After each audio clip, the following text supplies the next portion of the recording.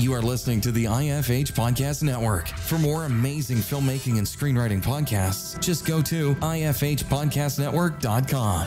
Welcome to the Indie Film Hustle Podcast, episode number 464. If it can be written or thought, it can be filmed. Stanley Kubrick.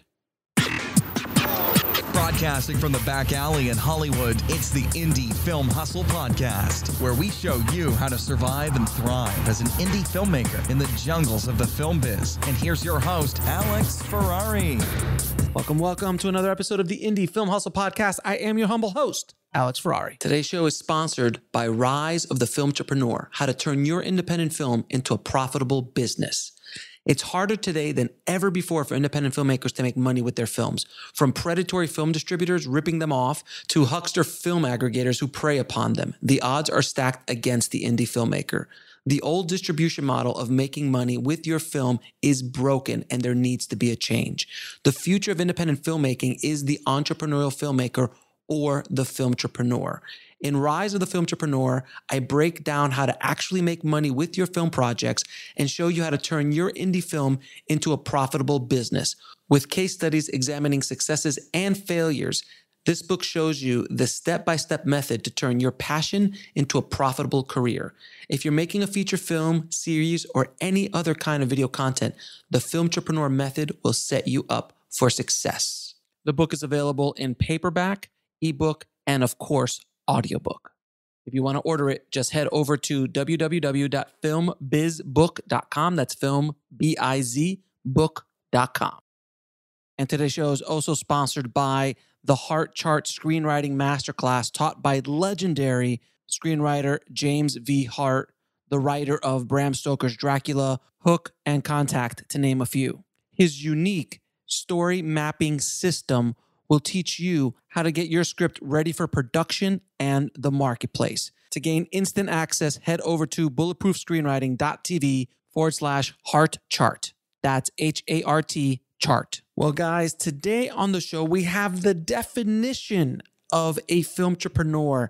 Our guest today is Mike Dion, who is a documentary filmmaker who has made a living over the past decade applying all of the things I talk about in Rise of the Filmtrepreneur. He was doing it before I wrote the book. He's been doing it since about 2009, 2010. And what he's been able to do is he found a niche, which is extreme bicycle riding, like bicycle riding across countries and things like that, following tours and other things. And he's been able to create multiple documentaries, successful documentaries, and started to feed and service that community again and again. And he's been able to sustain himself as a filmmaker by doing that for over a decade. And I wanted to kind of pick his brain on how he's been able to do that, what he's doing, how he's selling things, what are his ancillary product lines, what's making money, what's not making money, and all those things. So this is a very educational episode, to say the least. So if you want to learn how to make money with your film, perk up those ears, because this is going to be one heck of a episode. So without any further ado, please enjoy my conversation with Mike Dion. I'd like to welcome to the show Mike Dion, man. How you doing, Mike? Doing good, thank you. Good, man. Thank you so much for coming on the show, man. Our mutual friend Kia Kiso, who's also a friend of the show, been on the show as well. She has been talking about you for as long as I've known her. She's like, you and Mike have to get together. You guys think alike. You got to do all this stuff. And you and I have been so busy. We've been just going back and forth trying to figure out times for us to actually do it. So we finally did this. And when I started to dig in deep into what you're doing, man, you are the personification of my book come to life. It is you. It's like you got my copy of Rise of the Filmtrepreneur and went back in time and like, I'm going to do this before anybody does. Like, you were doing everything I talk about in Rise of the Filmtrepreneur years ago, almost a decade now ago, when it wasn't cool and it wasn't the thing to do. And self-distribution was like, are you insane? What are you doing? You were building up this mini empire business that you've built over the years. And I was just so blown away. So I needed to bring you on the show so you can share all your secrets on on how you do this so other filmmakers can follow your path. So before we get started, man, how did you get into the business? I actually went to film school back in the day in an amazing film school at university. I'm sure we've all heard of it. Mm-hmm. So I was started off there, graduated in the early 90s. And luckily enough, there were some films being shot in Montana the year that I graduated, far and away. A river runs through it. And luckily enough, professor of ours got us on set for these, crazy ass films, getting to hang out with Ron Howard and Tom Cruise and Brad Pitt and Robert Redford. But I think interestingly enough, kind of having this chip on your shoulder, it's like, I should be directing these films. I shouldn't be like charging walkie-talkie batteries for Ron Howard's assistant, to be a film student. Oh my God. Yeah. I look back on that and go, you silly child. But I think what was interesting about that is I almost got, it's like, this was too big. This Hollywood stuff was too big. So it almost kind of made it okay then to go get a job with a local video production company and start doing commercials and shooting and producing and editing and everything else. So that's kind of where it all started way back in the day. Now you, the movie that kind of launched you into this film entrepreneurial business model, if I may coin my own word, was Ride the Divide. Now, Ride the Divide, please tell people what Ride the Divide is and who is it aimed at as far as an audience is concerned. Sure thing. Ride the Divide is a feature-length documentary film that covered an inaugural mountain bike race from Canada to Mexico, and it was centered on this cycling, ultra-endurance cycling, bikepacking. And back in the day, this was kind of a very under-the-radar event. It's the antithesis to things like the Tour de France. It's the opposite of that, where it's all self-supported. There's no teams, and it wasn't really directed at anybody. It was one of those pure passion projects where here's this crazy event. We should capture it to the best of our ability, and then see what happens to it. And, what could have, just been a YouTube video with some effort in the editing and the packaging actually became a real film that, went on to do great things. So take me through the process, because there was no Rise of the Film Entrepreneur. There was no education. There's no information about what you're doing like there is today. So how did you come to understand, like, okay, well, we've made this movie. Obviously, one of our audiences is bikers and people who like to mountain bike and who are bike enthusiasts and cycle enthusiasts. How did you begin to put everything together? Like, wait a minute, let's target these people. And how did you target it in 2010? 2010, early 2010 is when MySpace was all the rage. So there was no Facebook ads yet. Was there? No ads. Facebook existed and Twitter existed, but weren't spending money on ads then. Right, exactly. So there was no targeting like you could do now to find an audience and target and all that stuff. It was a lot more difficult back then. So how did you start figuring this out? I think the mindset the film got into the Vail Film Festival, and it, actually won Best Adventure Film at the Vail Film Festival, and we packed the screening through our own efforts of putting the word out there. It's like, hey, our film is finally done. Come see it. So people traveled to Vail to come watch the film, and we sold out. There were people standing in the back of the room watching this film. And in my mind, it was like, the Vail Film Festival is collecting all the ticket sales from this, and we're not getting anything. We're not collecting any of this. So that gave me almost, it's like, well, shit, I'm going to start booking my own theaters. And one thing that, being that it is sports, there was a ski film director, Warren Miller. I don't know if you ever heard of Warren Miller ski films, but he's been around forever. And I remember being a kid going and watching Warren Miller ski films in auditoriums and things like that. So he kind of had this model where take a film on tour, book an auditorium or a theater, sell tickets to the passionate skiers and kind of have prizes and giveaways and have a good time. So that, having that as a kid, but then wanting to, it's like, monetize, collect my own ticket sales. Well, that kind of started it off. And then, we booked the Boulder Theater in Boulder, Colorado, which was 860 seat theater. And we sold 550 tickets and had Gregory Alan Isaacoff perform, music, who was from Boulder and also had some songs in the film itself. We'll be right back after a word from our sponsor. And now back to the show. So that was the beginning of what kind of kicked off. It's like, I'm taking control of this thing. Yeah, because did you even try to go down the traditional distribution route? Yeah, most definitely. So we did get the film signed with New Video, which in an aggregator, which then got bought out and became Cinedigm. So Cinedigm did get us into iTunes and did get us a tiny Netflix deal, super freaking tiny Netflix deal, and it got us into the digital platforms. But then we also we're continuing the path of putting on our own events, putting our own DVDs up on Amazon and direct to consumer type mentality of sales. So, yes, because so that was your first experience, but did you get, like, I don't want to say the word screwed, but it wasn't a distributor, it was an aggregator you were dealing with mostly? Yeah, well, yep. So they treated us pretty good for up until about year 6 or so. Payments kind of stopped for a while. I think as they kind of transitioned from New Video to Cinedigm, payments stopped, but and there was a good year and a half where payments didn't happen, but then they started making good on things. So I haven't been royally screwed, knock on wood, by anybody yet, but we haven't really kind of gone down the path of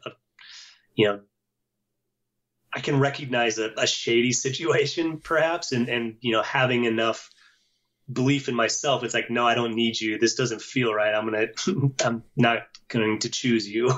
Fair enough. Now, you say that you put the word out. How did you actually start cultivating this audience? Yeah, I think Facebook was, it was early on, and Facebook and actually Twitter, we were using Twitter.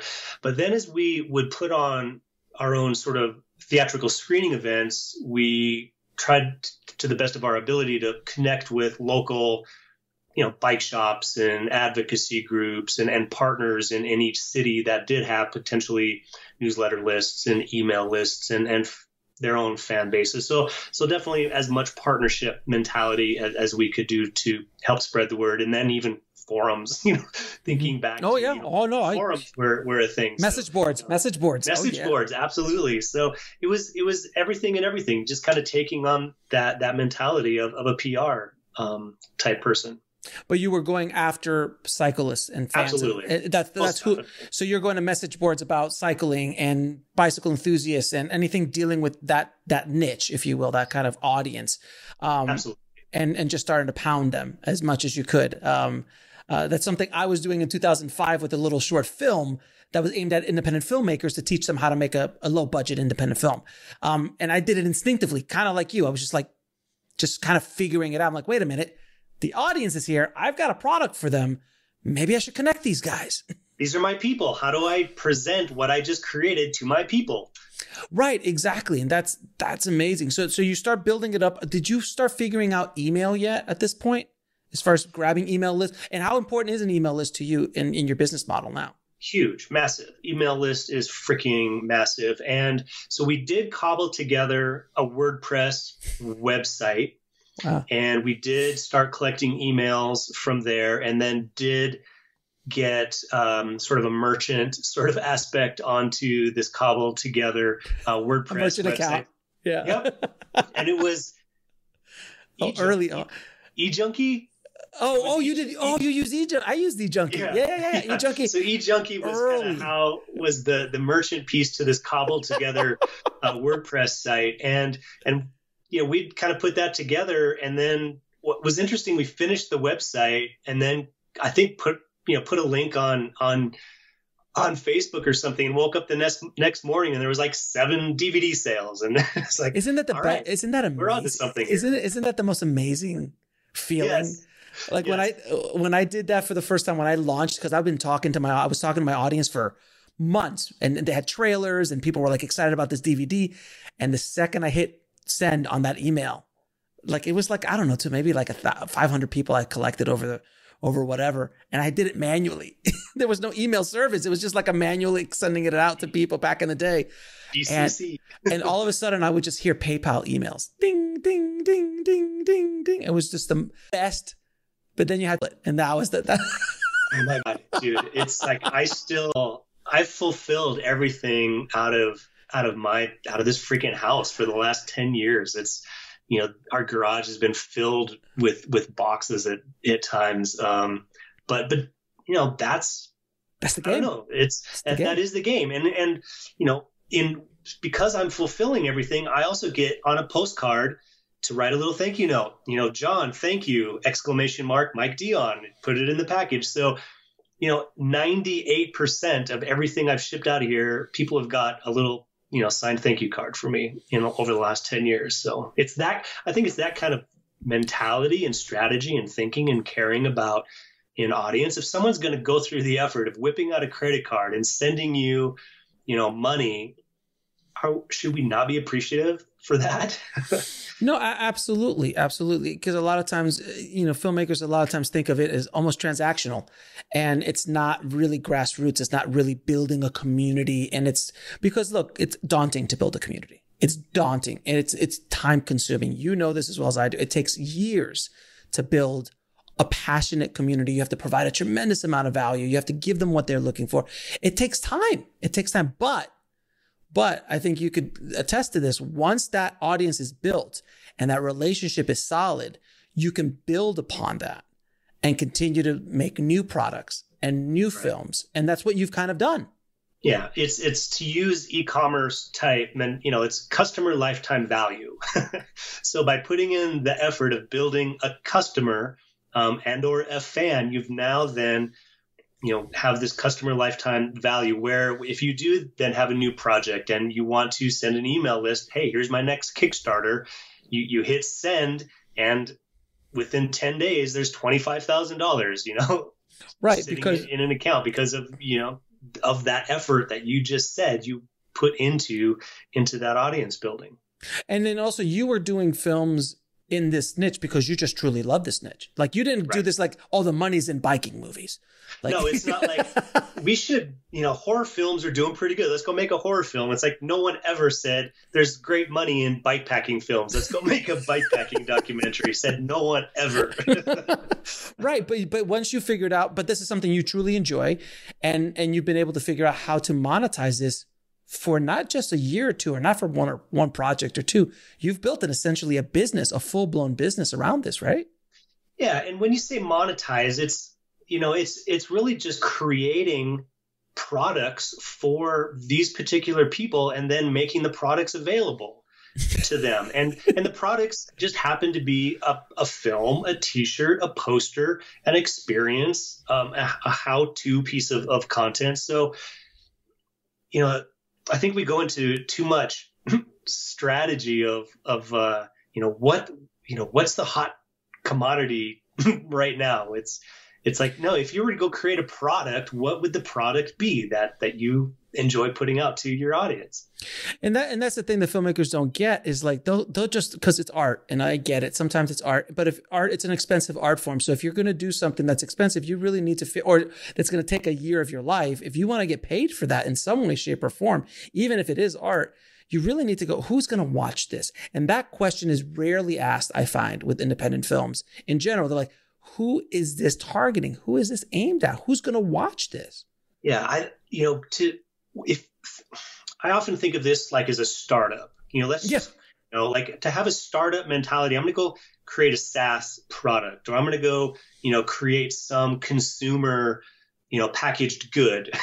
You know, I almost kind of take on the thought process of I'm creating, you know, if this is a startup, if this film is a startup, exactly to your point, who's the audience? How is it packaged? How are we, you know, what's the sales mechanism, you know, for this? How are we going to continue to create customers for this particular product? You know, I think from films, we get into this release, launch, work for 3 months, and then it kind of dies. But if you've got a nutrition bar, if that's your product, are you going to market that for 3 months? And then it's like, well, that was, the end of my promotion for this awesome nutrition bar I just made. No, you're going to continue daily, weekly basis for years upon years upon years. We'll be right back after a word from our sponsor. And now back to the show. Marketing your product, so. Yeah, and that's the thing that films. You're right, because films like they think there's a shelf life. A lot of times films, and sometimes there might be a shelf life. Like, oh, that came out in 2019. I can't watch that.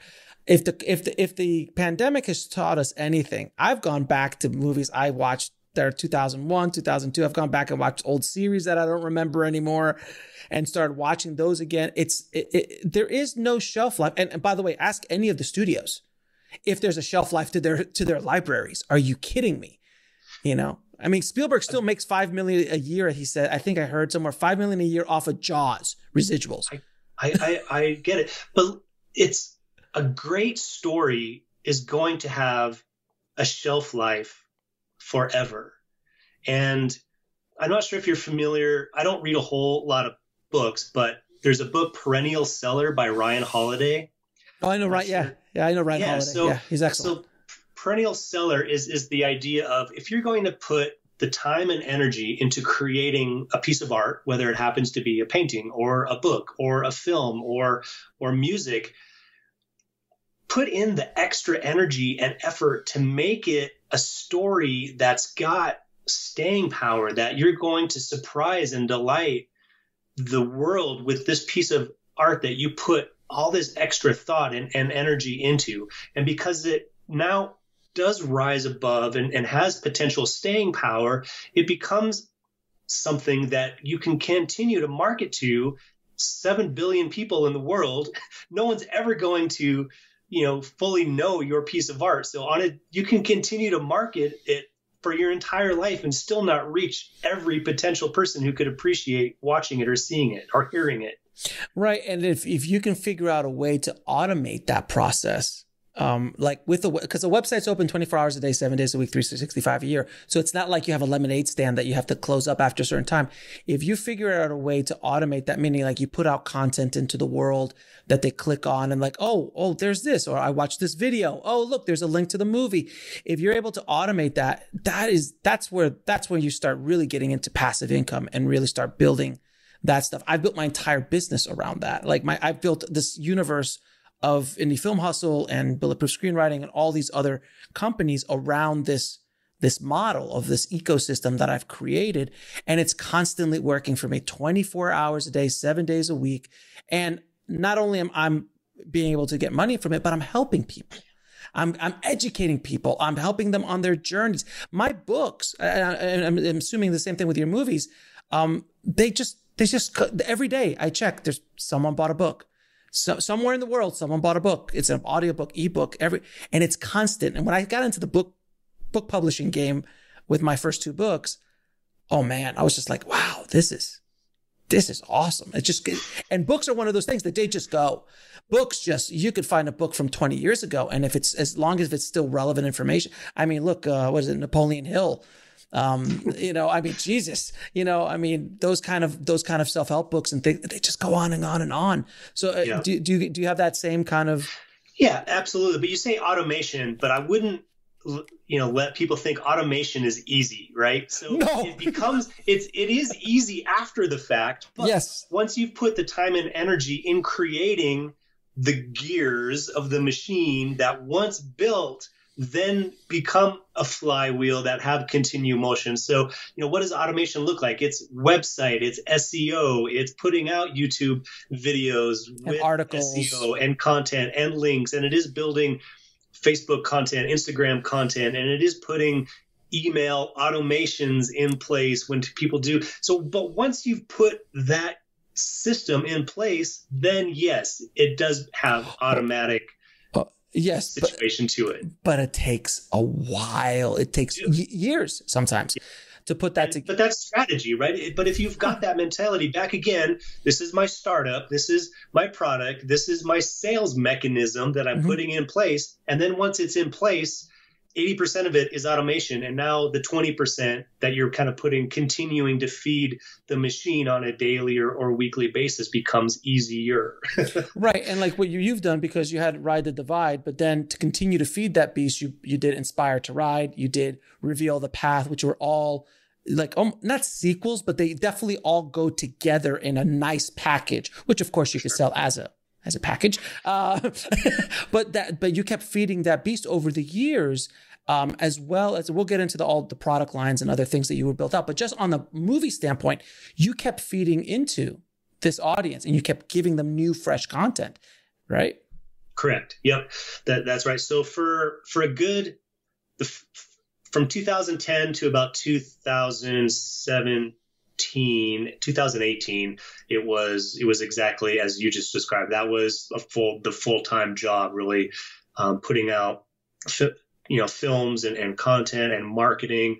And then 2018 or so, one of the main characters in my film Inspired to Ride was killed in a cycling event, and that not only threw me back, but kind of the whole community. So that put a wrench in things for a few years, and it kind of reassessed some things and did a lot more sort of freelance work and contract work. So, but now is kind of coming back into the swing of things again, and with new ideas. So right, exactly. But still for this audience, but new distribution media company type ideas. That's excellent. Now, when you were releasing your films, did you do a theatrical or self-theatrical runs on this stuff? Yes, every single one. And when the films first came out, we would do a good 20 to 30 city tour with the film, mostly in the western states. I'm in Colorado, and a lot of cyclists between the Rocky Mountains and west. So I'd go kind of hit a theatrical tour for 6 weeks or so, and then kind of made it available where bike shops and other entities could put on their own theatrical screenings, and then almost hired a tour promoter to kind of put on shows and stuff like that. We kind of a little secret weapon with that. So now, did you do forewalling, or did you actually get booked? The bulk of it was forewalling. Yep. And then there was some ticket sale splits happening as well, but the bulk of it was forewalling. Yep. Okay. And did you sell products at those screenings? Most definitely. That was key. So definitely merch table setup, DVDs, posters, t-shirts, all set up with the merch table, signing posters. And then also, to the best of our ability, collecting email addresses. If we were selling our own tickets through something like brown paper tickets or right. Eventbrite or something like that, well, we then had the email address.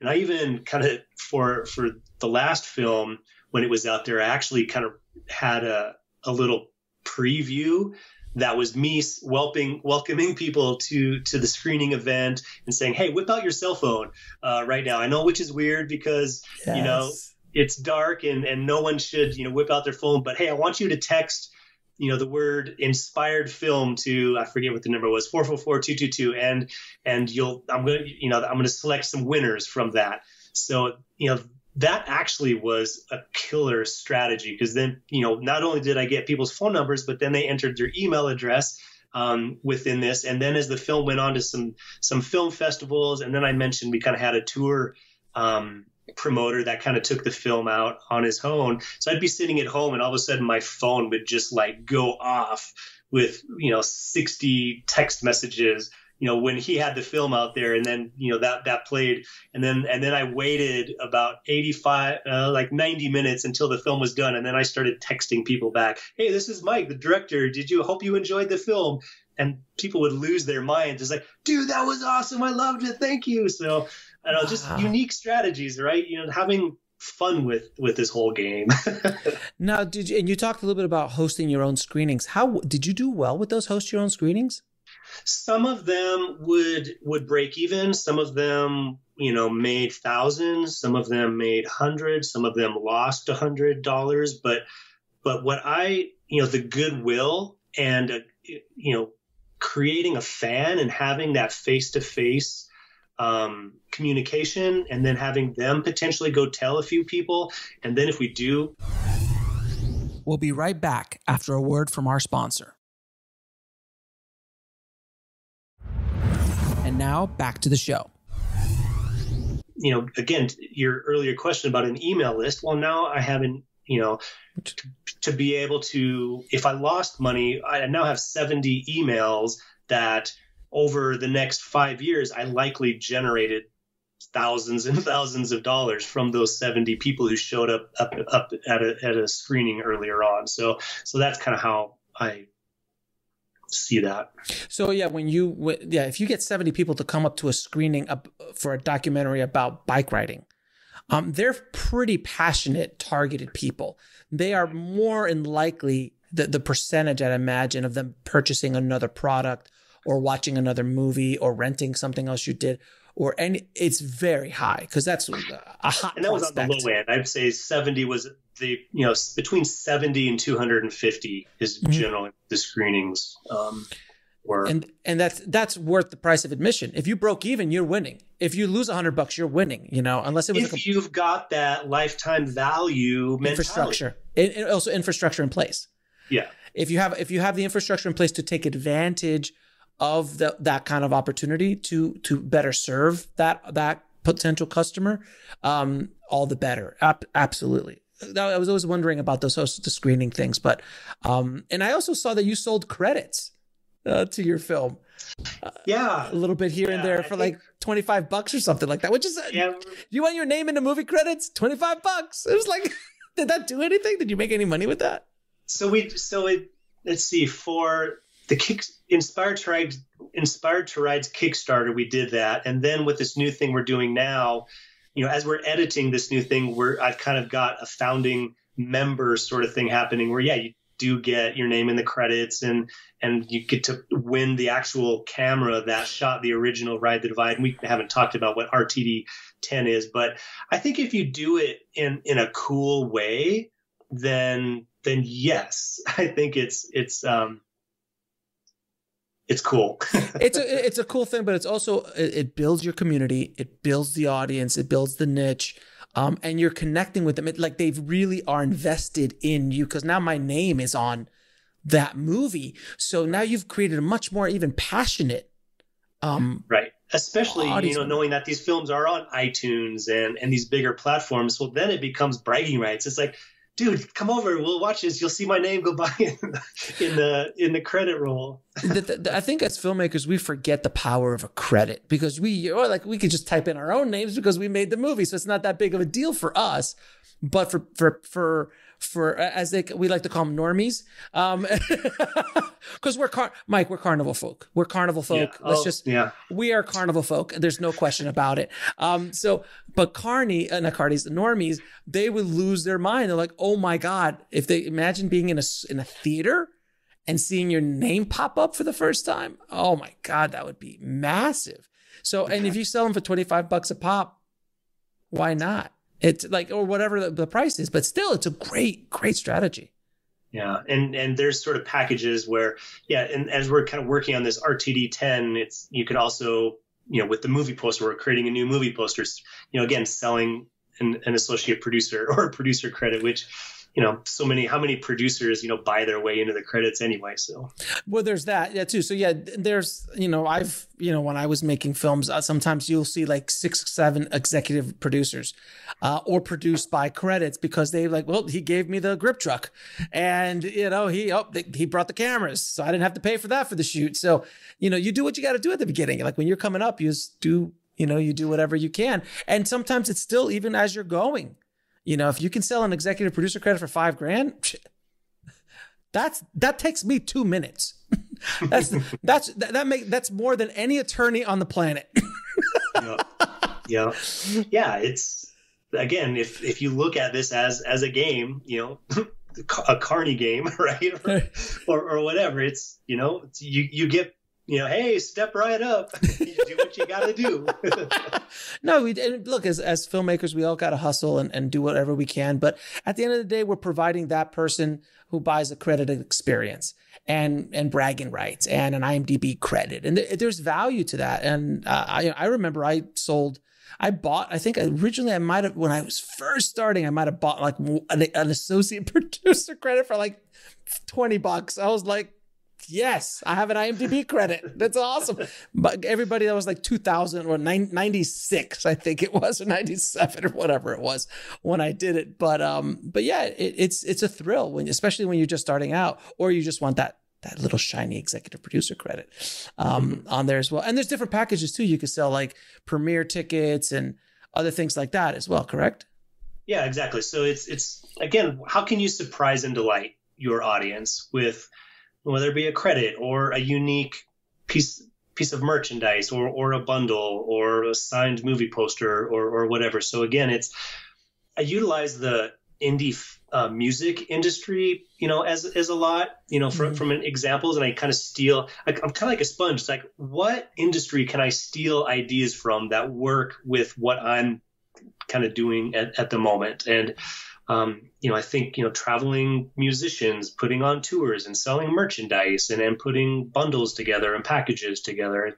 So I think as much as we can look out into other industries, and I mentioned, software as a service, like what ideas can you get from the SaaS startup company that you could utilize as a filmmaker and strategy and marketing? So be open to getting outside of this little bubble of like, I hope I get into a film festival and someone discovers me. It's like, screw that.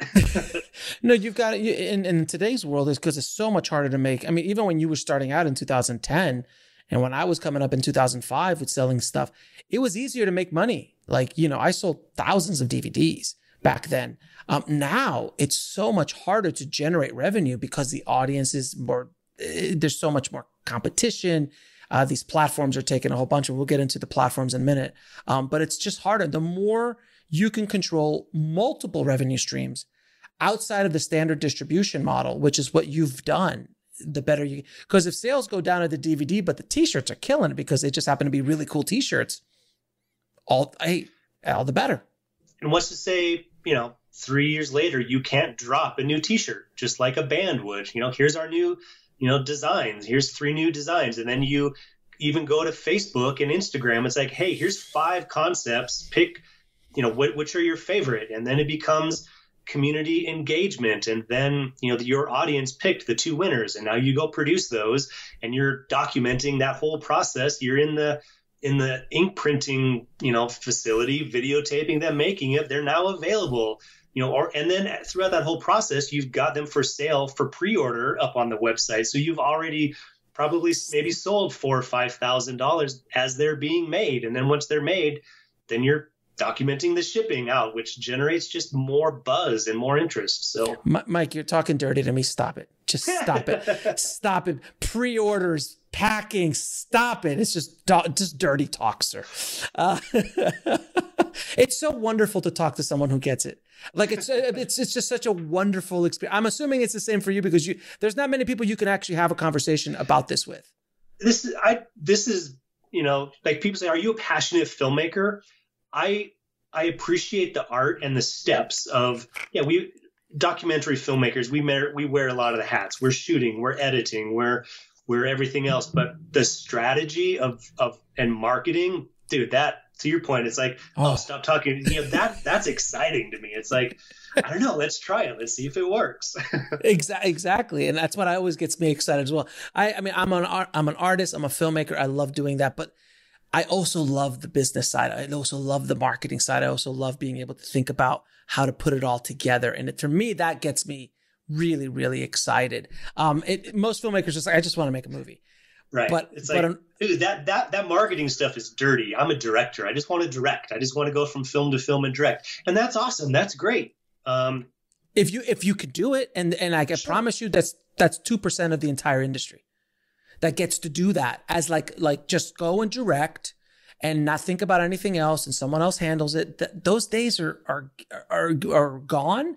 And there's a small, maybe 2 to 5% of all directors trying to direct a movie in the world get that privilege. And I've spoken to many of those directors on the show who have those, and even they, and I promise you, Mike, the bigger the guy or gal that I talk to, they all still have to hustle to get the next project. It's so fascinating. I was talking to somebody the other day, and we were talking about Spielberg, and I'm like, yeah, Spielberg couldn't get money for Lincoln.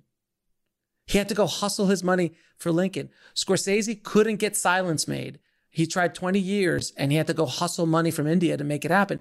Now he's hustling Netflix, but that's a whole other conversation. Netflix just keeps giving him $200 million to de-age Robert De Niro. We'll be right back after a word from our sponsor. And now back to the show. Oh, yeah. Jesus. But that's the thing. They always have to hustle, and it never stops. It never stops for anybody, no matter who you are. You still got to go do it. But at the level that we're talking about, which is the indie level, you definitely can't hustle. You can't stop that hustle. No, without question. Business is business. What company have you ever worked for or know out there that you don't have to put in an 8-hour day? Or even if you have a regular corporate job, you're still working 8 hours a day. It's just, as indie filmmakers, it's like we're still putting in 8 to 10 to 12 hour days of work, right? So Exactly. Now, how big a part I'm assuming before physical media was, DVDs and Blu-rays, and that was a much bigger deal 4 or 5 years ago. What part does it play still to this day?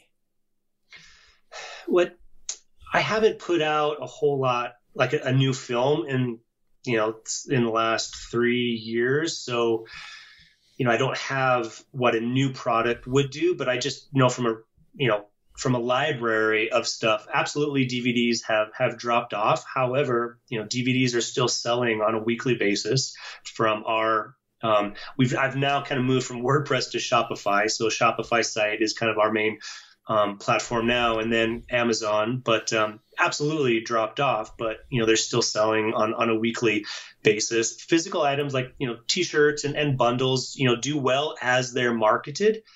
Just from the kind of set it and forget it standpoint.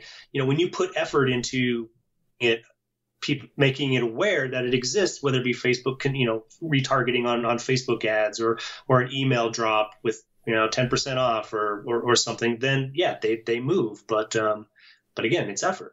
You're selling your products. Right, exactly. And physical products, I know, depending on the physical product, will still do well. And DVD, people keep saying, oh, it's dead. It's not dead. It's not dead. It's still making money, man. I know guys who are making a lot of money, but it depends on the niche. Depends on who it is, where it is. Some places in the world, still DVD is the thing still. Netflix still does the DVD by mail thing. Nobody likes to. Oh yeah, they don't like to talk about it, but it is still a thing. Redbox is huge. I still outside of front of my grocery store, I see people in front of the Redbox. Yeah, so it's still going. And if you could get a Redbox deal, oh my God, those things are so. We could talk offline. I could tell you the numbers. Oh my God, it's insane. Best distribution deal on the planet right now, if you could get it, a good Redbox deal. But anyway, we'll talk about that later. But yeah, like I saw some like special wood covered DVD editions and things like that you're selling for a premium, like at 50 bones. But that's something that the collector wants. Right. Yeah, that goes back to Ride the Divide. We did put a bundle together. It was a wood box with a laser engraved sort of top, and then inside was a book and a T-shirt. And dude, this goes, you did some homework. Hey, this goes back quite a few years. So, and we did sort of a live thing with a fan, a few weeks ago, and he was, there kind of, talking, and on his bookshelf behind him was one of those boxes like from 2010. I'm like, holy crap, dude, you saved that. He's like, no, dude, it's of course. It's a wooden case for a DVD. What am I going to do? Throw it away? And I'll walk into bike shops and whatnot. And there's, one of my posters, sitting up in a corner somewhere, in a bike shop. And we've shipped out probably 6,000 posters over the last 10 years between all the films. Yeah. And that's I'm assuming a good profit margin on those things. Some of them were profit, and then some of them just happened to be, as we, like you mentioned earlier, when we went into a city for a theatrical event, I sent posters to all of the bike shops in that particular city with a letter and everything else, just to, build buzz and everything else. So and then with some Kickstarter campaigns and bundles and things like that. Many posters. Right. And the thing is too, like thinking about it, because I've been in bike shops. I have a bike. I'm not anywhere near what you guys do, but I ride, not to divide. I just ride. But that hobby is expensive, and bike riders spend money. Like, it's not just buying a $200 bike. You're talking about, I've seen bikes at $6,000-$7,000. It's like, right. And they're very passionate about riding, so they will spend money. So as a niche audience to provide products for, it's not a bad one to pick. No, you're absolutely right. And it is interesting. So I helped produce another documentary called Here I Go Again, which was sort of about, kind of like where are they now from an 80s, hair metal band.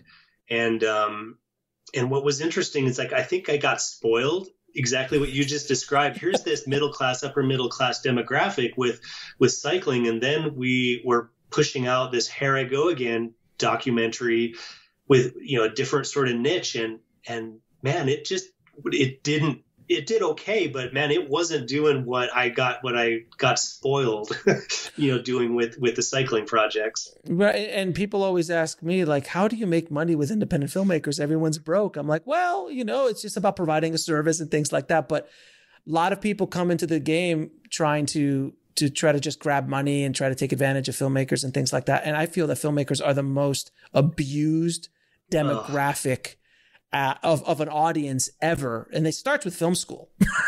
Like, it starts with paying obscene amounts of money for film school, which you're not going to get an ROI on for a decade if you're one of the lucky ones that can actually make a career out of it in film school. So I feel that they're just constantly being abused and abused and abused. And then even like the film festival, it's like, it's the please choose me industry. It's like, please choose me. It's like, yeah, we've been, yeah. No, that's a whole other topic. Right. And the whole please choose me. And I think what you've been doing for a long time, and what I talk about in my book and what I've been doing for a long time, is to take control. Stop asking for permission. Start building out your own system. Start building out your own infrastructure so you can make a living doing this. Can I get an amen? Preach, brother, preach.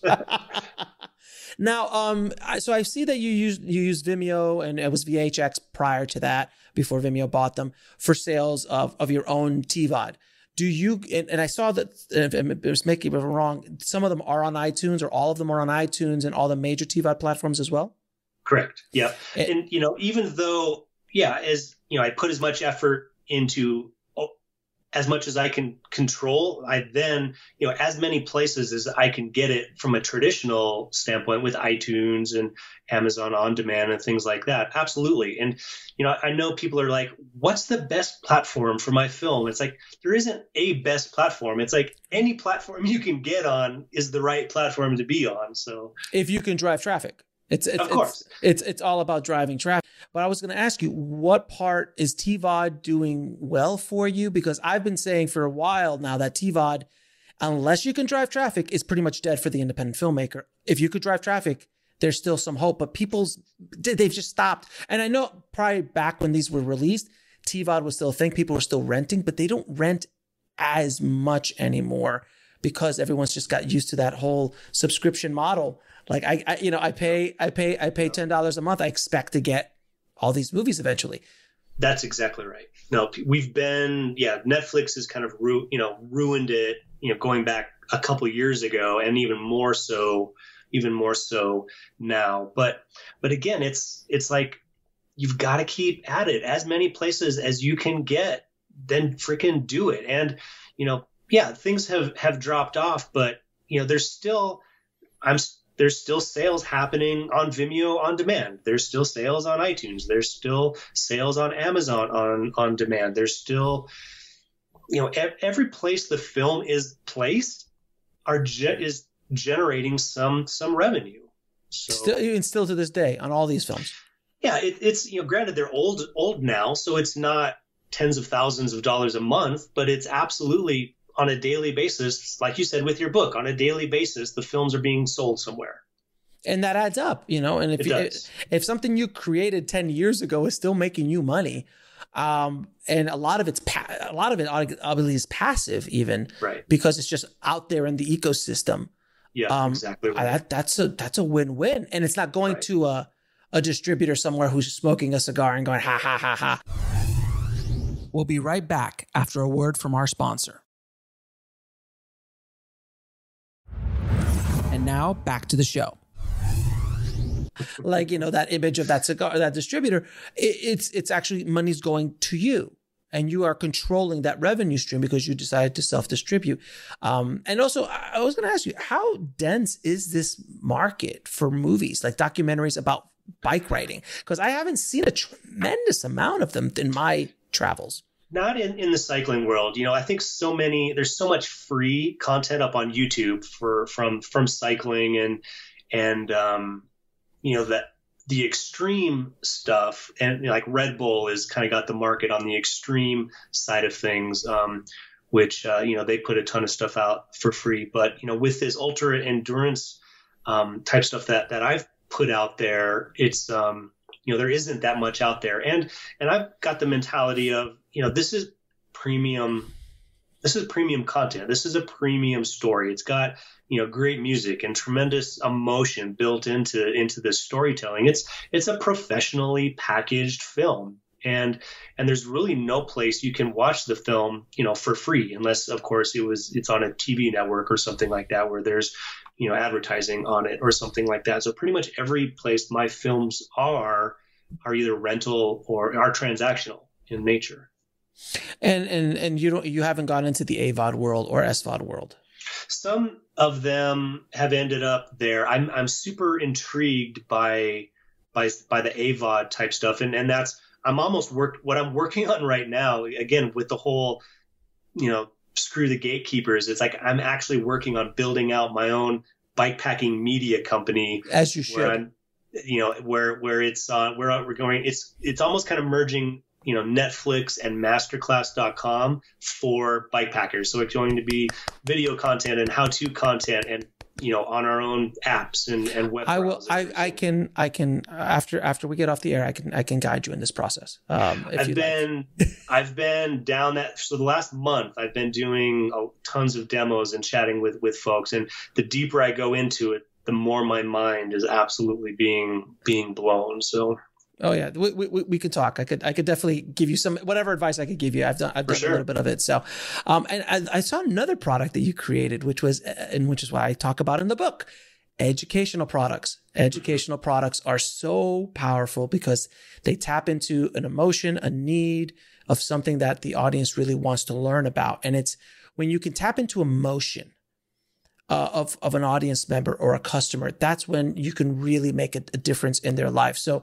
Something like, which was your educational product called Bike Packing Secrets, which was sold for like $80 about how to bikepack properly with all these stars. And it's like 10 hours, something ridiculous like that. And I looked at that. I'm like, oh God, he gets it so well. Oh my God. That's all digital. So there's no packing because you're not packing 10 hours of DVDs. Exactly right. Yep. And it did well.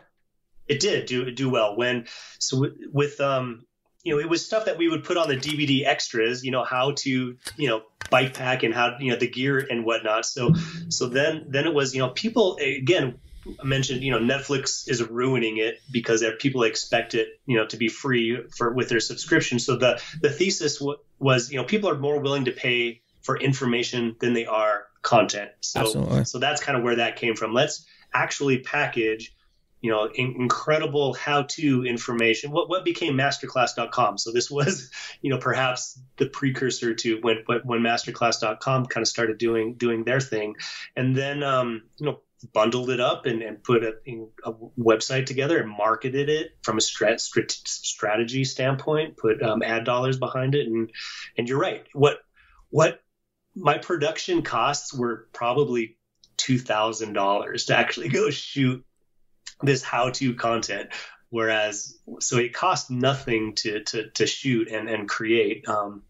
And there was not a whole lot of editing involved, but then, the payoff is the strategy. Now the strategy about how to package and marketing and putting it out into your audience. Right. And you're feeding the audience something that they really want. You're giving them that. And it's an audience that you've already gathered them. You're like, you love my movies. I know you like bike riding and bike packing. Here's a course on how to do it properly. Here's a t-shirt because you want to represent. Here's a cool poster for your wall. And then you just start adding different product lines, different things. What other ancillary product lines did you create? Like, I'm assuming sweatshirts and t-shirts. What other things did you put together?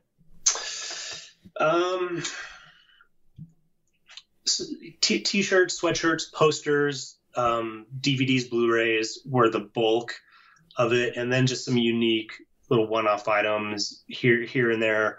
Like we took a bunch of titanium bike tubing and chopped it up into sections and put a USB drive. So you've got a titanium bike tubing USB drive with a 4K version of the film. So, so I guess that's the bulk of it, and nothing too absolutely crazy. And then from the t-shirt side of things, we've use our own printer, but then also some print on demand type stuff, which did okay, but not great. So I guess that's as crazy as we got. But then, of course, selling credits, educational products, all these other these are all revenue streams. These are all for sure. These all and then you use also Kickstarter to kind of get things going for each of these projects. Yeah. So yep, exactly. So the Inspired to Ride film was made. So the Kickstarter for Inspired to Ride, which went back to 2017, was to kind of kickstart the world premiere. And the hook was, what if I could invite the entire world to this world premiere? So we had the athletes kind of come to Denver, Colorado. And again, back to the how-to type content. Before the film, for 3 or 4 hours earlier that day, we put on sort of a summit. So I kind of had a film festival mentality. It's like when you go to a film festival, you attend panels and you kind of have discussions about, different topics. So we kind of had sort of how-to summit type things going on throughout the day before the film in the theater. But then the whole inviting the world. So we sold tickets to people around the world who could attend. And this was before live streaming became, was a thing. I think YouTube Live, just started later in 2017. So we were kind of, again, cobbling together live events, live streaming events. And we had actually like 40, people from 40 different countries bought a ticket and tuned in to kind of the summit that we put on. And then when the film screened, we did utilize VHX. So when the film screened, everyone got their email around the world to watch the film. And then at the end of the film, they could tune back into our live stream to watch the Q&A and everything after. And that did really well, actually. Yeah. And a lot of times filmmakers underestimate the international market. A lot. Everyone here in the States only think about, it's just the US, maybe Canada, maybe the UK, but they generally just focus on the US. And yes, the US is a very large market. It's probably one of the largest markets. I think it still is the largest market in the world. But take it from someone who's got an international podcast and sells digital products online all the time. International is huge. And there's so many people who, imagine if you're living in Nepal, and I've had it, and they just like, I want to tune in and watch this. Like, because there's no way I'll ever get to go to this thing. I can't afford it. It's just at the other side of the world. But for $50 or whatever, $30, I can log in and watch it. That is so powerful. Absolutely. Yep. And you're absolutely right. And I'm assuming there's bike riders all over the world. Absolutely. And yeah, UK is a big market for us. Yeah. Europe and UK in particular has been huge. Now, did you ever approach any promotional partners to help you market or sell this, like bike shops or bike brands or anything like that? Some brands, it was, again, difficult to get a lot of brands to say yes. Some brands have said yes, but yeah, I think it's just, a lot like trying to go out and find an investor for your indie film, or again, trying to get into a festival or something. Dude, there's still a ton of no's, even though I've kind of got the 3 films, that have done well. It's like, I can't call up Specialized and say, oh yeah, Mike, here's we're going to throw you $50,000 for your next project. I still don't have that. And, perhaps haven't put the same amount of energy into it that I should have. We'll be right back after a word from our sponsor. And now back to the show. But it's still a struggle. And perhaps, I don't know where we kind of are going with this, but I'm still, the direct to consumer. It's like, I would much rather put my time and energy into, again, using the frame surprise and delight, thousands of people who appreciate. I would much rather try to pre-sale $25,000 worth of my next thing to this audience who I've put the time and energy into than trying, of course, if a sponsor is going to throw me money, great, but it's still a struggle. To get a yes is difficult. Yeah. The hustle is real, sir. The hustle is real. You always hustling, man. Always hustling. Now we talked a little bit about, you've mentioned it a couple times, RTD 10. Can you talk a little bit about that? Yeah. So Ride the Divide had its 10-year anniversary last year. So kind of in the middle of the pandemic, we kind of put a virtual event together to kind of celebrate the 10-year anniversary of the film, and brought some OGs in from sort of the Divide bikepacking sort of world, and kind of did a cool sort of 3-4 hour, again, sort of interview type thing. And then we watched, kind of the film with a lot of the people, athletes who were part of the original Ride the Divide. And then as part of, again, with bundling, it's like the tickets were $10, but you could also then order, again, to the pre-order, an RTD 10 bundle, which was a new version of the RTD 10 film with a new poster and new packaging. So we're actually working on that right now, which is going to be, so RTD 10 is Ride the Divide's 10-year anniversary box set, and I'm still working on what's going to be inside the box set, but there's only going to be 1,000 of them ever created. So, like the official movie poster will be 1 of 1,000, 2 of 1,000 hand numbered, and then probably some new physical items and T-shirts. And this is where, getting some brands on board. Hey, brands, do you want to, send us 1,000 of something that we could put into this box set bundle?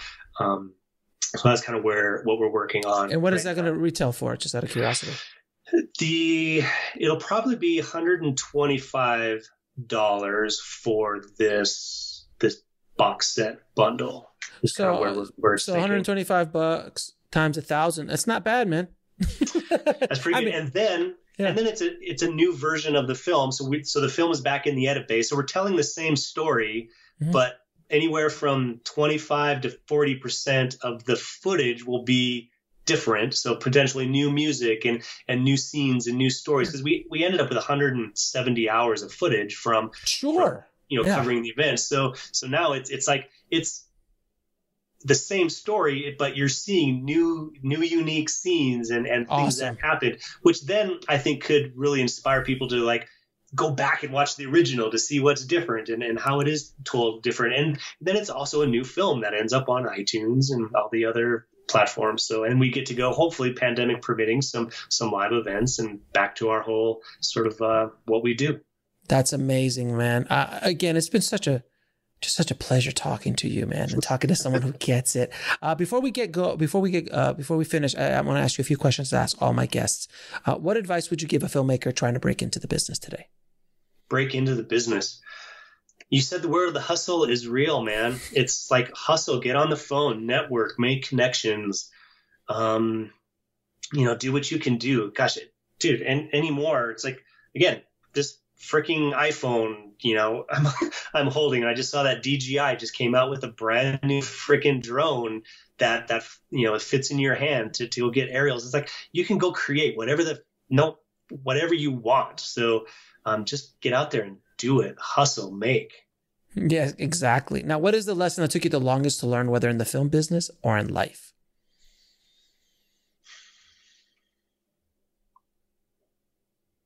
Man, I don't know. That's a tough one. Gosh, the longest. I don't know. Hit the next one. Let's come back to that one. One of your favorite films of all time? Freaking Lost Boys. Just so good. So good. It's like I'm gonna date myself, but dude, that came out when I was in college, and it was like a midnight screening of Lost Boys, and God, we were just drunk and having a crazy time up in the balcony watching Lost Boys, and then bought the DVD of that film and just watched it over and over and over again. Can I tell you my Lost Boys story? Yes, please. Okay. First of all, Lost Boys, arguably the coolest vampires of all time. Cinematic vampires, near dark, pretty close to it, but they would arguably the coolest looking, coolest vampires. A buddy of mine was an actor in Lost Boys 2, not the one they made, the direct sequel that didn't get finished. They shot footage, but never finished it. Uh-huh. So this is the story. The story was that, you remember when Kiefer Sutherland got impaled, right? Well, mm-hmm. he didn't like blow up or sparkle, or something. Sorry, did you hear the tone in my voice when I said sparkle? He didn't blow up or anything. So he's in like in the coroner's office, and they pull the horns out, and he comes back to life. So that's how they were going to start the whole thing. And then and then all his guys, I think some of his guys actually did blow up, but he didn't.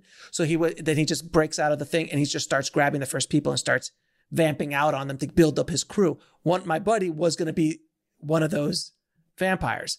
They shot a bunch of scenes, and then I think a week into it, one of the director walks up to everybody. I was like, announcement, everybody, we're closing down the production because Mr. Sutherland has decided to move on to another project instead. And that was and he went on to do Young Guns. He wanted to go do Young Guns instead of Lost Boys 2. So we never got to see a Lost Boys 2. I don't even know if Joel Schumacher was directing it or not, but that is the story. That is a little tidbit, little Lost Boys trivia. That's amazing. I had no freaking clue. And I remember my first time in Santa Cruz going, holy crap, this is Santa Clara, man. This is the bridge that they were hanging from. So, all right. Anyways, so the other two. I don't know. I think Lost Boys, that whole discussion covered, number 2 and number 3 as well. Fair enough. And do you want to go back to that other question or just let it go? Say it again. Rephrase it. What is the lesson that took you the longest to learn, whether in the film business or in life? Dude, I think I've always had the mentality of don't burn your bridges. Yeah. And I think that's just, holds so true. And of course, I've probably burned, a bridge or two in my time. But man, I think that is, don't burn your bridges. Ever. I had a running gag with a lot of the guys I used to work with who were working in my VFX company, and they're like, Alex, you don't nuke bridges. You don't burn bridges. You nuke bridges. I'm like, yeah, it's a thing. And when you're younger, you do things like that. But as you get older, you start realizing how small this business really is. And from someone who talks to people on a daily basis, interviews and stuff, I'll talk like, look, Kia, I know Kia. There's like, and it's, if you and I just met, oh, I know Kia, it's, and if I screwed Kia over or you screwed, you see what I mean? It's such a small business. And that's something that filmmakers really need to understand. They think it's huge. It is not. It is very, very small. Even these big guys who I talk to sometimes on the show, who are very established filmmakers and big making $200 million movies, they'll start talking about like, oh, this guy connected me. I'm like, oh, really? He connected that other guy too. And oh, he's like, it's just fascinating how small the business is. And it gets smaller on a daily basis. It's pretty great. So that's great advice. Don't burn your bridges. Now, Mike, it's been a pleasure talking to you, brother. Where can people find you and everything that you're doing? Probably, the easiest gosh, I don't, MikeDion.com is a freaking really old website. I haven't updated it forever, but there's some contact information in there. The new project, rtd10.com, is a place to kind of go. That website will evolve and change as the project kind of goes through its evolution over the next 3 to 6 months. If you want to check out sort of the Shopify site, inspiredtoride.it is that site's done, incredible amounts of revenue from that site. So if you want to see a site that's kind of one of those direct to consumer sites that's actually generated some great revenue, you could check inspiredtoride.it out. We'll be right back after a word from our sponsor. And now back to the show. Hit me up on LinkedIn if you want to talk biz. That's great. And I'll put those links in the show notes. Mike, man, thank you again for coming on the show, man. It has been an absolute pleasure talking to someone who gets it, who's been doing it. You're an OG in the filmtrepreneur space, sir. So I appreciate that. Appreciate your time. I want to thank Mike for coming on the show and not only dropping his knowledge bombs, but providing inspiration to filmmakers around the world that it can be done. You can sustain yourself as a filmmaker doing what you love to do. Thank you so much, Mike. If you want to get links to anything we spoke about in this episode, head over to the show notes at indiefilmhustle.com/464. And if you haven't already, head over to filmbizbook.com and pick up a copy of Rise of the Filmtrepreneur, How to Turn Your Independent Film into a Money-Making Business. It has become a Amazon #1 bestseller and continues to surprise me how many books that we continue to sell day in, day out, month in, month out. It's pretty inspirational. So please pick that book up. It will definitely change the way you make films. Thank you so much for listening, guys. As always, keep that hustle going. Keep that dream alive. Stay safe out there, and I'll talk to you soon. Thanks for listening to the Indie Film Hustle podcast at indiefilmhustle.com. That's INDIEFILMHUSTLE.com.